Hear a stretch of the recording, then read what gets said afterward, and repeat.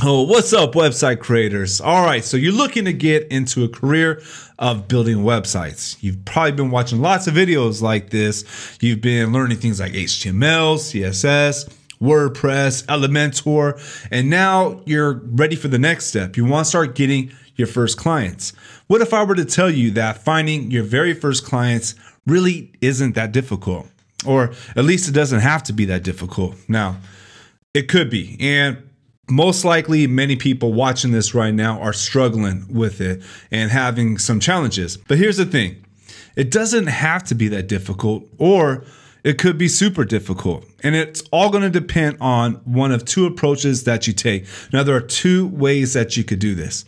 There are two approaches that you could take to finding your first clients, and that's going to determine it's really going to determine the outcome of your path. It's going to determine how your career goes and whether is this going to be something that's going to be making web design something you love and that turns into a sustainable career that you could really build a future on, or is it going to turn into something that's stressful, a headache, something where you're constantly struggling and just kind of set up for failure. We're going to go ahead and get into those two paths, those two approaches. First, we want to identify the problem, because before we could give a solution, we need to find the problem and identify it. Now, the problem, there's actually three problems to this. Number one problem is we got to get good. You got to build skills. Your skills aren't there yet. If you're brand new, your skills aren't there. And the way we build our skills is through a whole lot of hard work. Now, some of us are more natural than others and get good a whole lot faster. And then we got others like myself that have to work really hard in order to get good. I had to put in lots of hard work. I sucked when I started off. I'm not going to say like I just started off and I was like naturally inclined to this, and it was a complete opposite. And this takes time to build those skills. Now, the second one is going to be, there's so much to learn.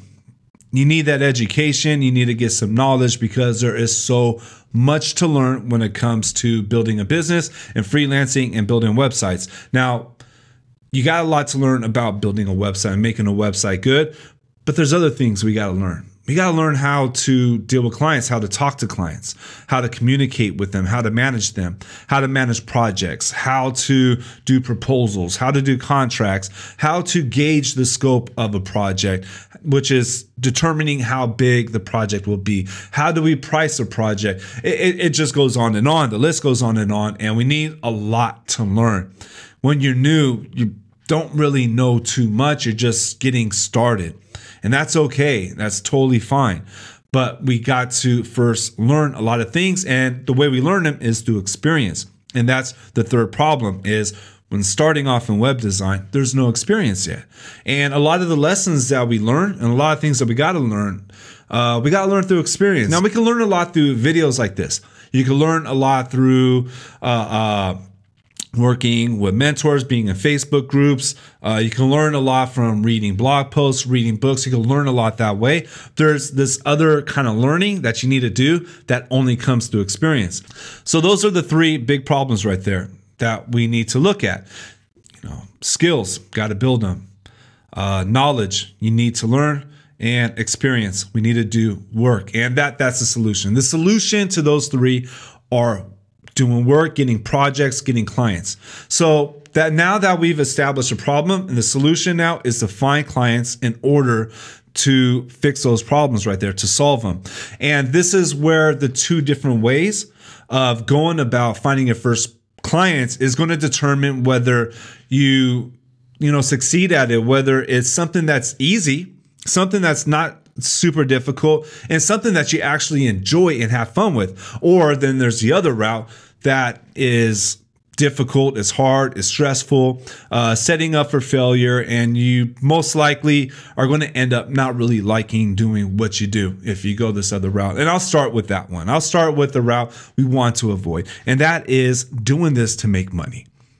Now, I know we need to build a career out of it. And it might sound a little contradictory to some of my other content I put out, because my main focus is like one of the reasons why I created my channel is I want to help new web designers build a sustainable income, a sustainable lifestyle by going into business on web design. I really want to because it did so much for me. I want to share that with others. But when you're new and you're finding your first clients and you still don't have the skills yet, you don't have the knowledge yet, and you don't have the experience yet, if you're trying to find clients because you need to pay rent, because you need to take care of your family, and because you just need to make money, you are setting yourself up to go down the wrong path. You're setting yourself up and you're laying the groundwork to failure right there. And you have to do this because you love it, because you like it, because you enjoy it, because you want to learn. You know, I understand and I empathize, and I understand we need to make livings, and especially if you got a family and you know you got that fear of rent. And I am not going to front to anybody. I'm not going to sell some like you could build this amazing career out of this type of dream to people. That's not what this is all about, not what I'm all about. I'm all about keeping it real, keeping it honest. And I think by being brutally honest is going to help more people than someone that's just trying, you know, then it's going to help more people than me trying to sell something big. And I'm not trying to sell anything. I'm trying to keep it real right here.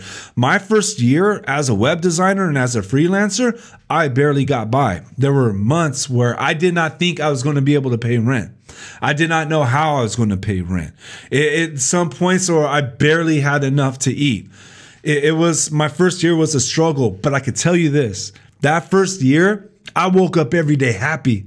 I woke up every day excited. I woke up and I was on fire. I was fully self-motivated. I was doing something for myself. I didn't have a boss that I was working for I didn't like. I wasn't at a job that I didn't want to be in. I had this freedom that came with being a freelance web designer. And that's why I got into it. That's the reason why I got into web design and web development is I wanted freedom, a freedom I've never had before. And for my first year, I was broke. I barely got by and I had freedom. I was happy. I was driven. I was motivated. And every single time I got a client, I'd put everything I had into them, which now, let's go into the right way of finding clients.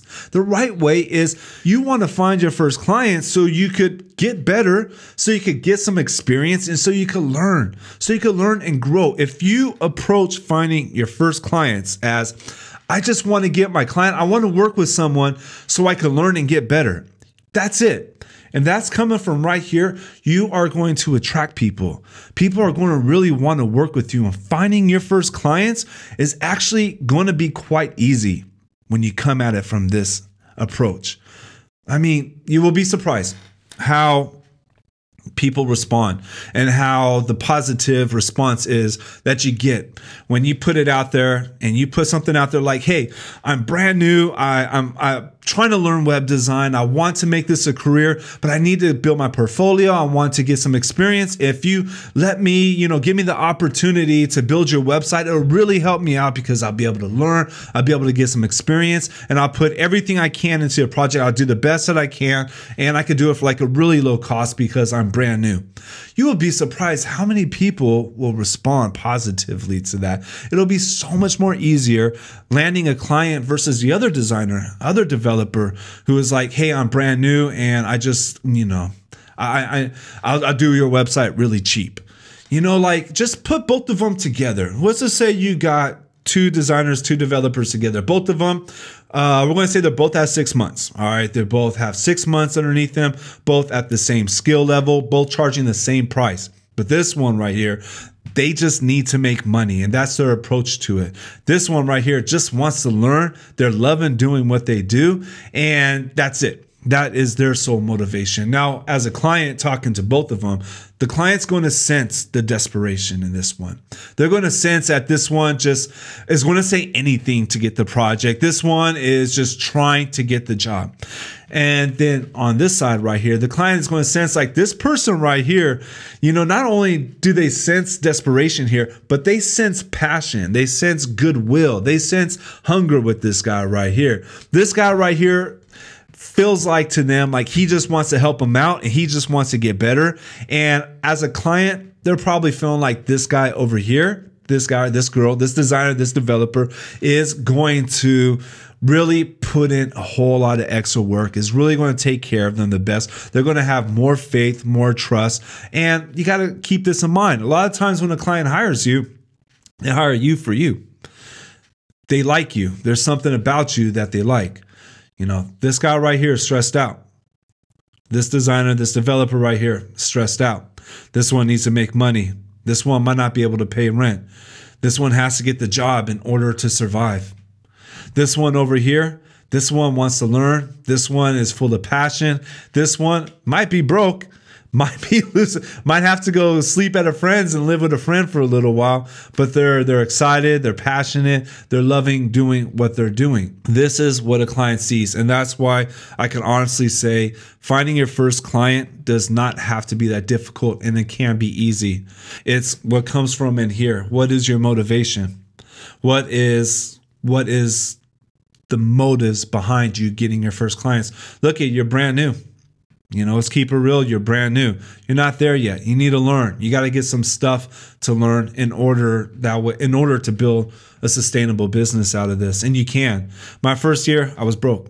My first year, I barely got by. I didn't have any money. I didn't have a huge savings. I took huge risks, but I took risk on myself, and I loved what I do. Second year, I started making decent money. I started like, okay, this is looking good. Third year, I was making more than I ever have before. And it just keeps going up from there. The thing is, these last 5 years, and still to this day, I still approach it the same way. I don't take projects for money.